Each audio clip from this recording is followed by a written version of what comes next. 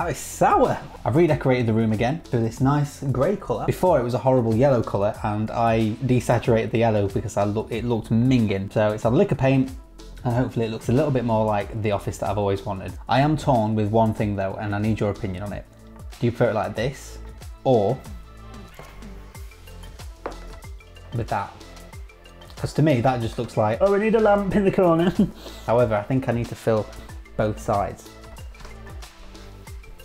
I don't know. Let's have it in, because we're not going to be looking at me for the majority of this video. Today we're hopping into Adobe Premiere Pro and I'm going to show you a really quick tip on how to match different colour profiles within a camera, or if you're using different cameras. I shoot with multiple cameras and even though they're all Panasonic, they sometimes look a little bit different in terms of their colour and what they reproduce. Some people might have two different cameras for two different reasons, such as a Sony and a Panasonic, one for low light, one for video specs. So the aim of this video is to really quickly go through how to match two different colour profiles together. Let's just hop straight into Adobe Premiere Pro, show you how I've got things set up and what I do to get them looking the same. So on screen now I've got the 4 different areas that I would use in order to do this properly. I've got my Lumetri scopes, I've got my program monitor, Lumetri Color, and then of course my timeline. In order to do this, all you need in your Lumetri scopes is your RGB waveform and your YUV Vectorscope. If you can't see those, if you right click on the Lumetri scopes panel, click Vectorscope YUV, this one will come up, and click waveform RGB and this one will come up. In your program monitor, what you need to have enabled is something called comparison view. As standard, you won't see this appear along the bottom row of these icons here. So if you click on the little plus button in the corner and then look for this one. And if you hover over it, it says comparison view. Drag that down into this panel, click OK, and there it is. What this does is it brings up a reference image alongside where you are in your timeline at that current time. So the one on the left is set to 0 seconds, so right at the beginning, which is this first clip. And that's good because I want to be comparing my first picture profile to the other two which I'm going to match up.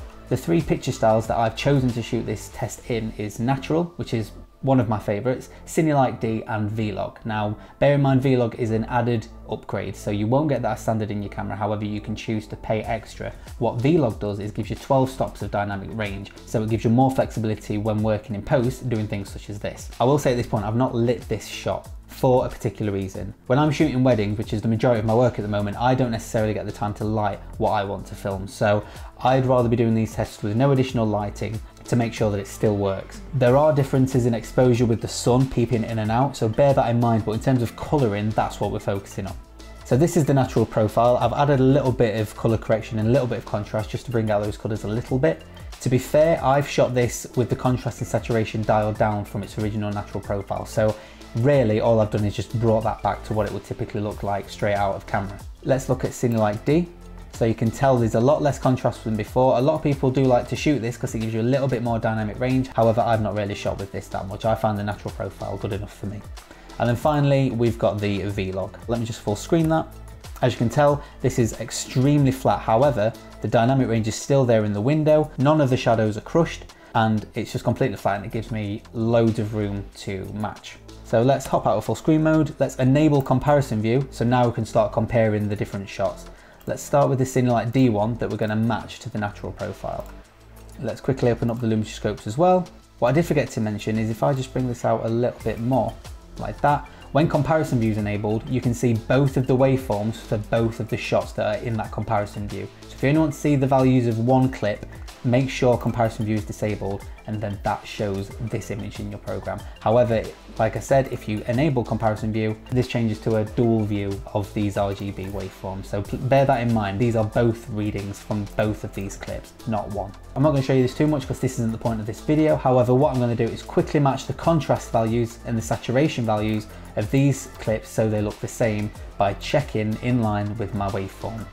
So let's quickly add a little bit of exposure, slight bit of contrast. I mean, to be fair, even there, it's already starting to look similar. These green midtones are already at a similar height.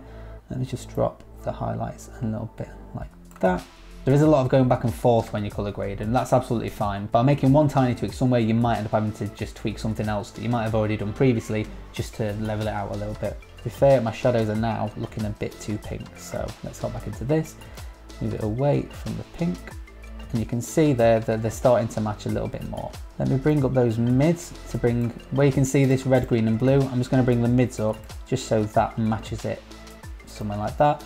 And like I said, just drop those shadows a little bit more, stretching those colours out a little bit more and more. Pretty quickly, we've already got a very similar waveform comparison between the two clips, and that's what we want to be looking for. Now let's go over to the Vectorscope, and this is where I'm going to show you how to match the colours. If we full screen it at this point, they're pretty similar in terms of contrast. However, if you look closely, the colours are slightly different between the two, which is surprising, like I said, because it's from the same camera. For example, if you look at the lamp here, it's a nice gold looking colour, whereas in the Cinelite D, it's starting to look a little bit greener and it's not very nice and realistic. Again, with the reds in this book on the left hand side in the natural profile look pretty much like what the book looks like in real life. However, on the right hand side, it's almost edging towards orange rather than red. And this is where you match the colours between two different cameras or profiles. To do this, hop into the Curves tab in Lumetri and then go down to Hue versus Hue. I'm going to add a keyframe on each of these vertical lines that you can see here, as so.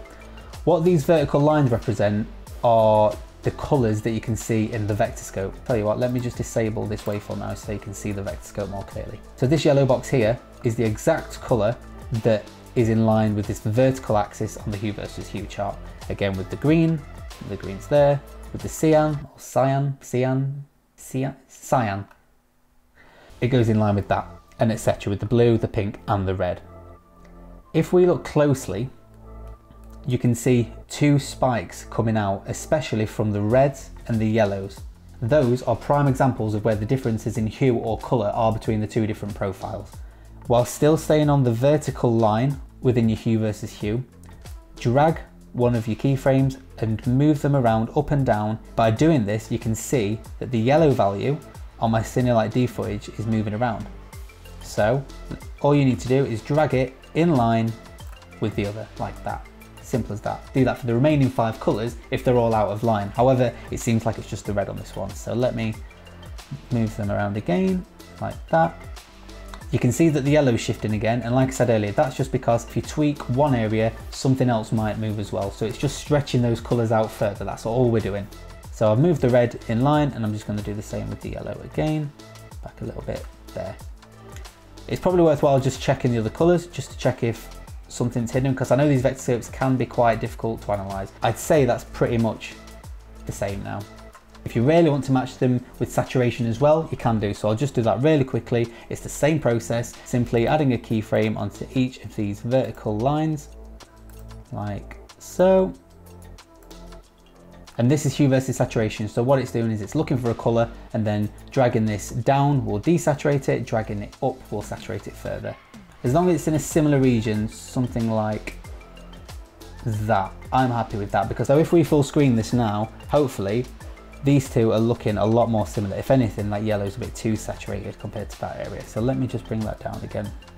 Probably didn't need to do it that much. There we go, let's full screen that. So now the lamp especially looks completely similar. Whereas before this was quite green, now it's looking like that nice gold colour again.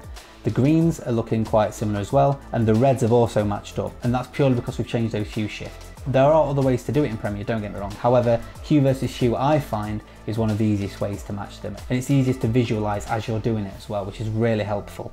If I disable this curves panel, you can see those differences in colour. So before, after, before, after. I'm not sure how well this will come out on YouTube once it's all compressed. However, there is a definite difference, and I'm happy to show a link online of an image if you want to really look into them both. Let me just do it with the vlog profile really quickly as well, to show you that it's not just a one-off. I might fast forward this bit just because vlog is a lot more time consuming. I will publish a video that is purely dedicated to color correcting and grading vlog footage, so subscribe if you want to look out for that. However, this is more intermediate color correction, so I'm not going to dabble too much into that for this particular video.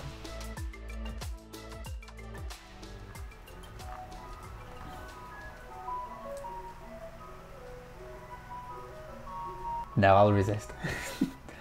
I'm fine with my cloudy lemonade. Oh, trying to do it really quick before he starts singing again. It's already getting there, but as you can tell, some areas are a lot greener, even more than the Cinelite D footage. But we know what we're doing now. We'll hop into hue versus hue, adjust those yellows and reds, and then we should be somewhere similar. This is very quick, so it might not be as accurate. However, I just want to show you how simple it is. Add the keyframes along all 6 areas. Check the Vectorscope, so I'll hide the waveform for now. Once again, you can see the 2 different spikes in the yellows and the reds especially. So let's move these yellows around, to make them match like that. Do the same with the reds. Let's go back a bit, so around there. Bring that yellow back again because it's stretched them out.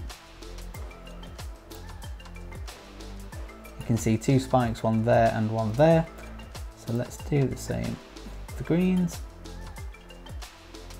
It's all trial and error this, and you will get the hang of it, I do promise. And already it's looking much more similar, and it's a very quick way to do it. However, it's extremely effective, as you can see.